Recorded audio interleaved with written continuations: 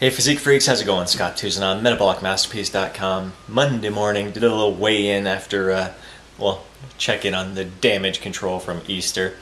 Back up to 160 pounds, but guarantee that's just a lot of food weight, some water weight. Nothing too big. We'll see that drop back down as the day goes on and as the week goes on. It's chest day, so we'll be actually training in the evening, 8 o'clock workout. It's always nice to mix up our times. I go based on my workout partner's training schedule. So sometimes I feel a lot stronger at night, got more food in my body by the end of the day. So we'll see how that goes. Take you behind the scenes for some more stuff, more meals later on in the day.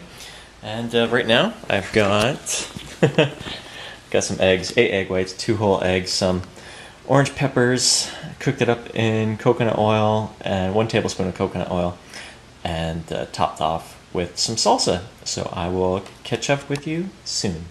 Alright, so I just got back from the gym. I trained a few clients. I ended up doing about 15 minutes of focused calve training, about 5-10 minutes of ab training, and then 15 minutes of intervals on the stationary bike. So 20-second all-out sprints, killing myself, pumped up the legs, and then 40 seconds low resistance, nice recovery phase. So did that for 15 minutes, felt absolutely fantastic. Now I'm home, ready for something else to eat. So what I did, one of my typical snacks, some Greek yogurt, half a cup of blueberries, a scoop of protein powder, about 300 calories right there, and then some chicken breast, not chicken, chicken kebab type stuff. Looking at probably about just over 100 calories here, maybe 120 calories. So total, maybe 400, 450 calories for this whole little snack here.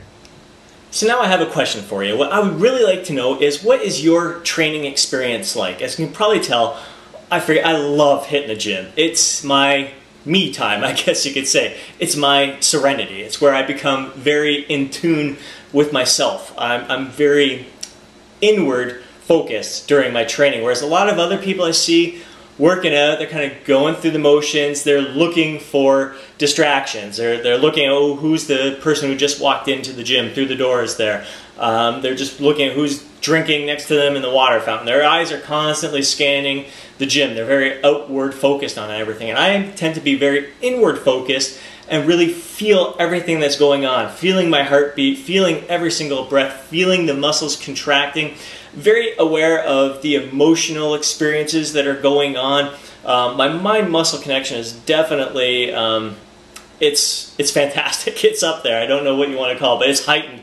A very heightened sense of awareness while I am training. And I learned to understand the feelings that I'm going throughout the workout. Like when I'm lifting some heavy-ass shit, getting ready to do some heavy squats, heavy deadlifts, heavy rows, I've got a little bit of fear and adrenaline running through my veins, but that I feed off that. I know that nervous excitement, and I harness that energy and use it to just kick some serious butt. And then afterwards, you get done the set, and that sense of victory, pride, accomplishment, that empowering feeling, I thrive off of it, and I can't wait for the next set. It's just this incredible sense of accomplishment.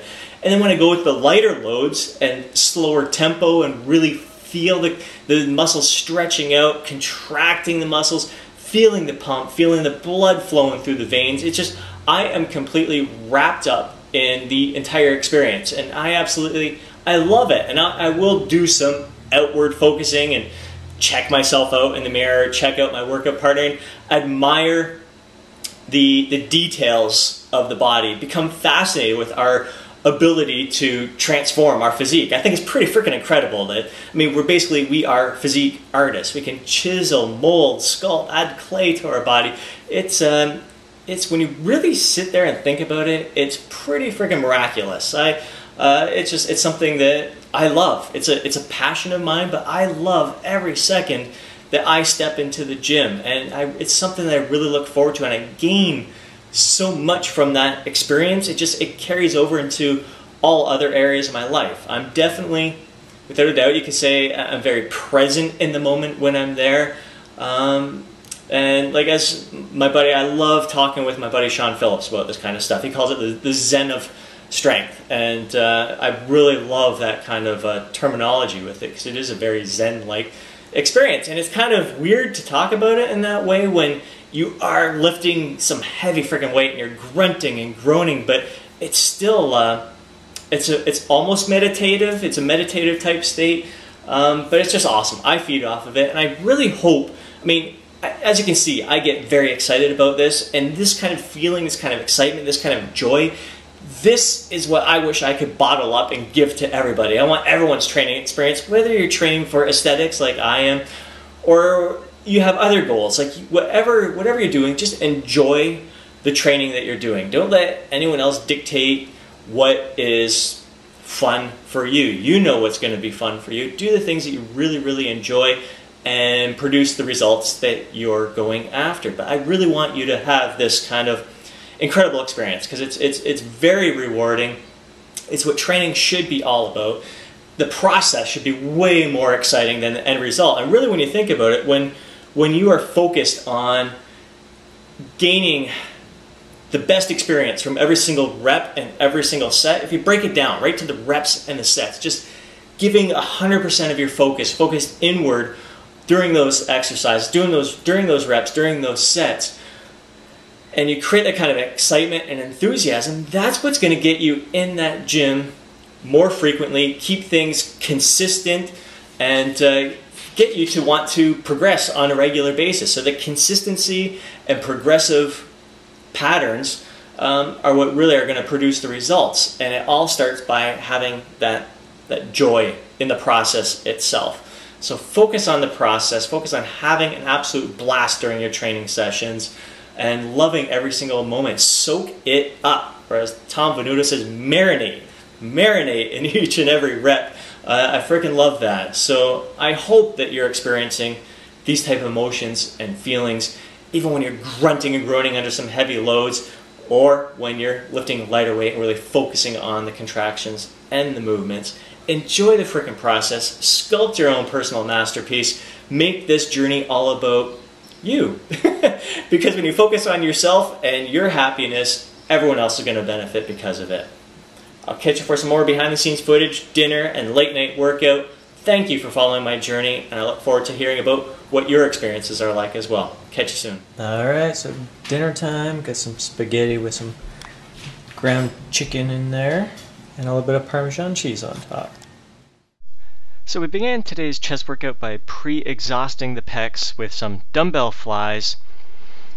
Aiming for 8 to 10 repetitions here, nice controlled movement. I'm just really trying to enhance that mind-muscle connection here. Really feel the pecs stretch out and squeeze as I contract here. So really trying to set the stage for a killer chest workout that's intensely focused and just feeling the tension with every rep that I perform. So bending my elbows on the way down, and then on the way up, immediately I begin to try to straighten out my arms and push my upper arm up against my pecs. Now I'm trying not to come inside of the shoulders on the way up, just trying to keep constant tension on the pecs through this movement. So not trying to maximize any kind of squeeze at the top, but mainly just trying to keep constant tension on the pecs. Now we got my workout partner Rick here, 51 years old, kicking some serious butt, doing some hammer strength chest presses. It's a nice alternative to dumbbell presses. You got the individual levers here.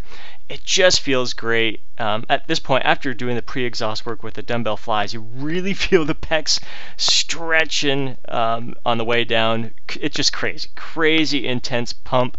Again, aiming for about 10 to 12 repetitions here. Alright, no better reward after a hard workout than a full strength shake.